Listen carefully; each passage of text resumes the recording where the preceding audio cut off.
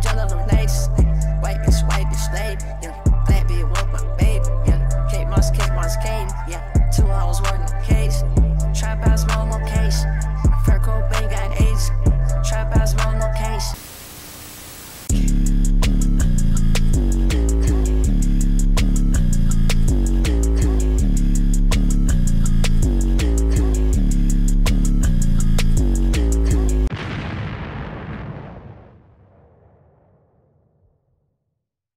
The year is 2017 and Playboi Carti would release his highly anticipated debut mixtape self-titled in April of that year. This mixtape would peak at number 12 on the Billboard 200 charts with sales of 28,000 copies in its first week. Prior to the mixtape, Carti built up a lot of buzz from his presence in the SoundCloud rap scene with classics such as Fetty, Broke Boy, and The Omen. With the release of Self-Titled, Carti proved that he could take the hype that he had accumulated while he was in the underground to mainstream success with his singles such as Woke Up Like This featuring Lil Uzi and Magnolia. Woke Up Like This will peak at number 76 on the Billboard Hot 100 charts, and Magnolia will peak at number 29 on the Billboard Hot 100 charts. Both Woke Up Like This and Magnolia would go multi-platinum, and Self-Titled itself went gold in January of 2018, less than a year after its release.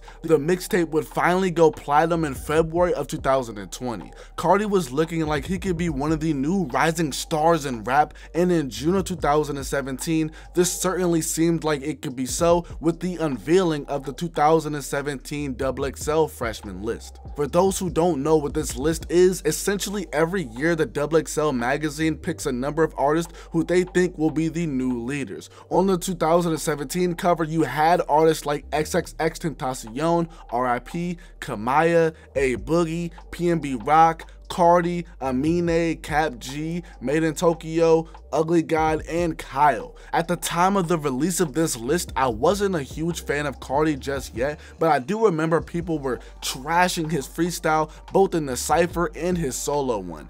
To me, this was the last solid XXL class because after this, the XXL freshman list fell off a cliff in my opinion. But before I get more into the video, I would quickly like to plug that I just made a TikTok, so you guys should go follow and support. I'll be posting content on there. I'm trying to get that popping, so definitely go out and support that. And if you guys haven't already done it yet, go follow my Instagram too. That would be greatly appreciated. You guys can always just reach out and just show me some love. It's all good. But earlier I mentioned Lil Uzi Vert, who Carti frequently collabed with around this time, whether it was on his lead single for Self-Titled, which was Looking, Left Right, Woke Up Like This, or on Uzi's song Of Course We Ghetto Flowers. At this time, Carti and Uzi were really close and recorded a lot of songs together. In September of 2017, Playboi Carti posted a picture on his Snapchat with the caption, Carti Uzi tape, Uzi Carti tape 1629. Why the title 1629 is significant is because those numbers represent the blocks that Uzi and Carti rep.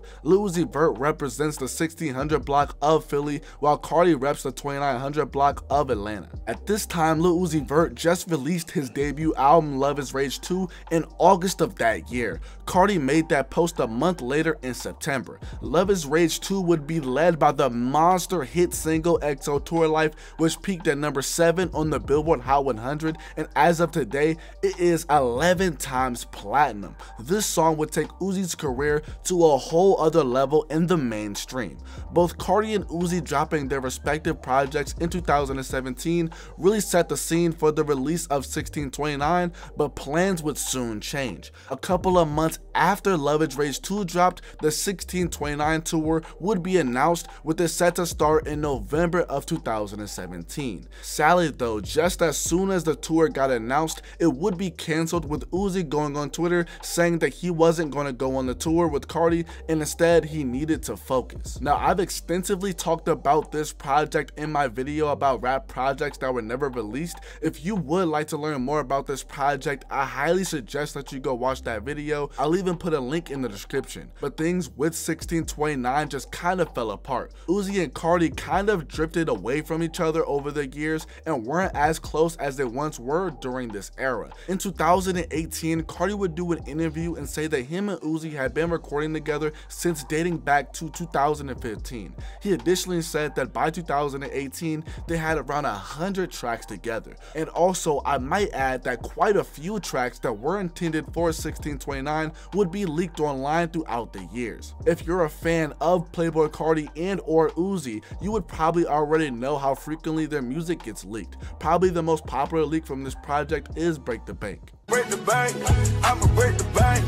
Diamond wet like, oh, diamond wet like. But back to LIT, and one of the first times that we got confirmation that Carti was working on a solo follow-up to Self-Titled was in December of 2017 when a video was released showing Playboi Carti behind a mixing board with the caption "Album Mode." It wouldn't be until March of 2018 that we got more information regarding this follow-up project. Pierre Bourne, who produced 6 out of the 15 tracks on Self-Titled, will post on Twitter that the album LIT was indeed finished. He also said that somebody from the label, which probably was from Interscope, wanted him to tweet that the album was done. Speaking of Pierre, he ended up producing 15 out of the 19 tracks on LIT. The production on this album is highly praised, and I feel like production wise this is Carti's best album, but I feel like I mainly feel like that because I'm a fan of one producer kind of producing most of, if not all of a project. Sadly though, this was the last time that Pierre was heavily involved in a Carti album, but that's a story that I can tell if you guys would like me to, if you guys want me to remake my Whole Lotta Red video. I did that video a while back and took it down since I didn't really like it, but I can definitely remake it if there's some interest behind it, so leave a comment if you would like to see that.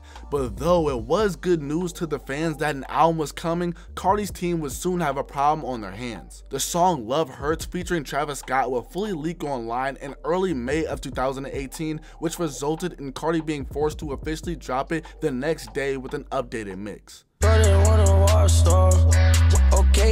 Prior to being leaked and officially releasing, the song had been teased for a while, with there being evidence of Travis Scott posting a video of himself singing the song in August of 2017. Carti would tease the song himself in early 2018, and other snippets began to surface before it finally leaked in full. From this song, people knew that we were getting a new Carti on LIT because this is where Carti really ramped up him talking about being a rock star, and also on LIT we saw Carti really position his music to that punk aesthetic, which sounded completely different from how Self-Titled sounded. In my opinion, the LIT and version 1 era of Whole Lotta Red are my favorite eras of Carti musically. Most people can just chalk that up to nostalgia, with that being more so targeted toward the Whole Lotta Red version 1 era, but I feel like musically, Carti was at his peak in these two eras. I still like his new music a lot, but I really feel like he was on another level during these times. But LIT would officially release in May of 2018, with the album peaking at number 3 on the Billboard 200 charts, selling 61,000 copies in its first week.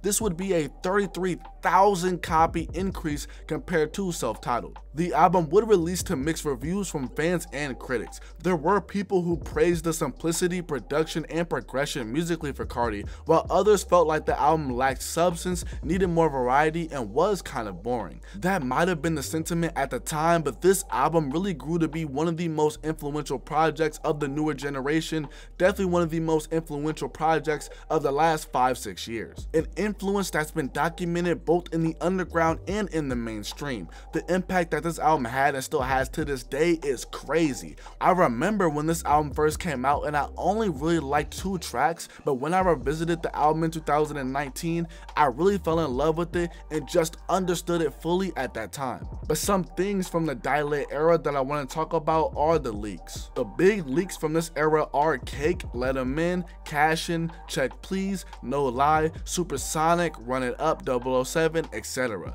My favorite out of these happen to be Check Please. Diamond they shine in the dark. I got a K in the sauce.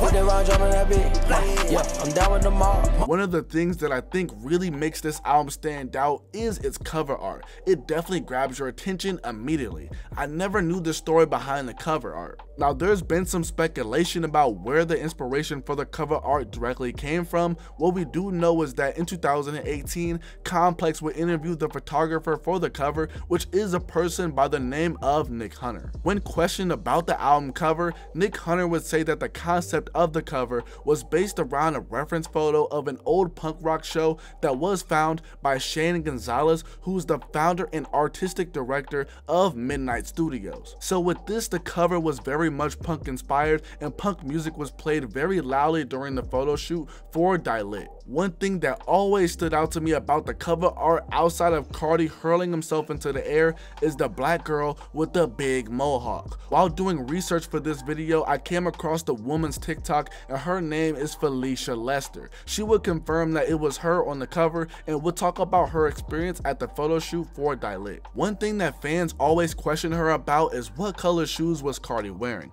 I've seen colorized edited photos for Lit, and his shoes appear to be black and gray, but I don't think that that's right, mainly because in the colorized photos for Lit, Felicia's hair is blonde or green, which is inaccurate because she would reveal that her hair was pink when she did the cover. Nonetheless, Felicia would also say that she didn't even know the answer to that question because Playboi Carti was not at the photo shoot. With this, she would also reveal that he was edited in later. She had no clue that what she was doing was for an album cover. Felicia thought that she was doing a punk rock photo shoot for something. It wouldn't be until later on when she found out what the shoot was actually for. To wrap off the first part of the video, I would like to thank you guys for watching the video this far in. If you like the content, you should like, comment, and subscribe to help the channel grow. In the second part of the video, I will be breaking down every song on the album and telling the history behind them.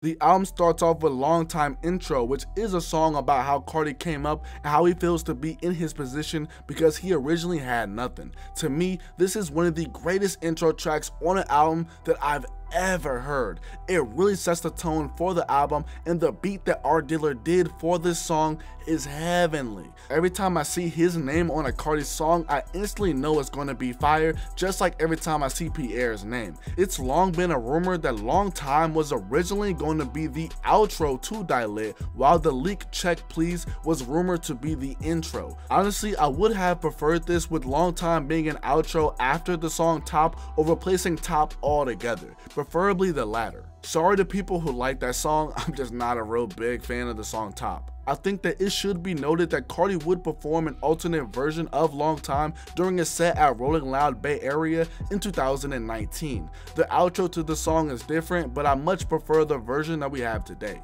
After Long Time, we have R.I.P, and this is where we can see a drastic change in Carti musically. The track has a booming instrumental produced by Pierre Bourne, and we can really see the punk influence from Carti in the song and in the music video for the song as well. Notably, there are multiple versions of the song. One of the OG versions of the song contains a different instrumental than what we have today.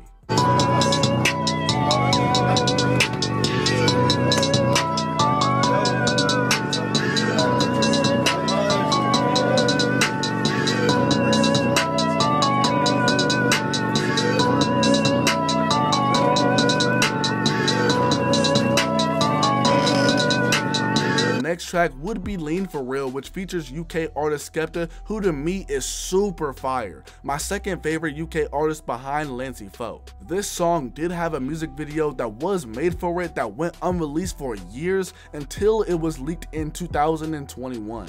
The only other thing that I could find about the song was some information from the Playboi Carti tracker. An early snippet of the song with the producer of the song, Indigo Child Rock, doing a reference would surface online. The other version of the song with the OG mix is said to be a rougher mix with different claps and extra ad-libs. Although this is the first time that Playboi Carti and Skepta would officially release a song together, they would make a song with each other in 2015 called Tryna Be Me that went unreleased. The fourth song on the album is Old Money. Some history behind this track is that it uses the same beat as Pierre's song Congratulations that was teased all the way back in 2017. This song would end up leaking and we got to hear what Pierre Bourne sounded like over the beat. I think Old Money is a cool song off of Die Lit, but I think if Pierre's verse from Congratulations was added to the final song, I think that the song would be way better. Pierre did end up featuring on a song on the album which we'll talk about shortly. Love Hurts would come after Old Money, and I briefly talked about this track in the first part of the video. This track has a couple of different versions, but I did manage to come across a video of what the OG beat for the song sounded like. Let me know how you feel about it in the comments.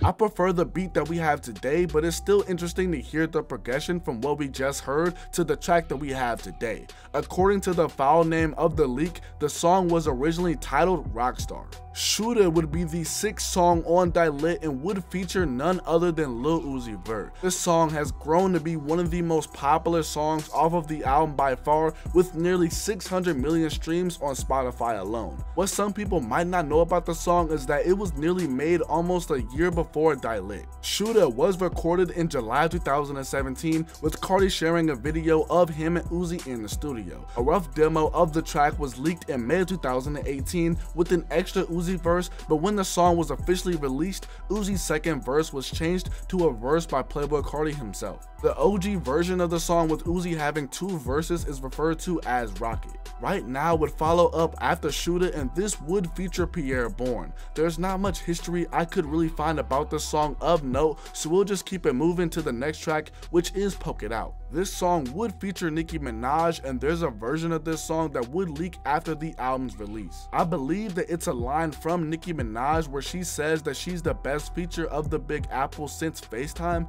Off of this line alone, she says that she's top 5 of all time.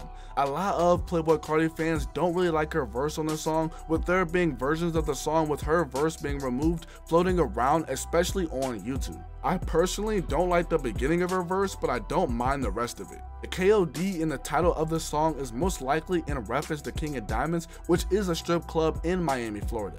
There are some people who think that this song is about Blac Chyna, with her and Carti being linked in the past. Blac Chyna also has a link with King of Diamonds, with her working there at a point in time. Like I said, this song is said to be about her, but there has never been no official confirmation, and this is only mere speculation. Uzi was originally a feature on the song at a point in time before his verse would ultimately be scrapped on the final version of the song. Just naturally, I'm gon' blast the 40. They say our body fake, ooh, it feel real to me. Once again, I prefer this version because it adds a little more to the song than what we ended up getting on the album. Fell in Love featuring Bryson Tiller would end up being the 10th track on Die Lit. This is the first and only time to date that Playboi Carti and Bryson Tiller have collaborated together, despite the two being friends for years. Bryson has even brought out Carti on stage before to perform. The interesting thing about this song is that there are different versions of this song that leaked after Die Lit was released. The different versions of this song have names such as Tanya and Different Lifestyles. It's the same beat but with no Bryson Tiller and different Carti verses. I'm glad that we got the version that we got today because Bryson was truly a great addition to the song. The song Foreign is next up, and this song would be previewed before the release of Die Lit and would ultimately leak.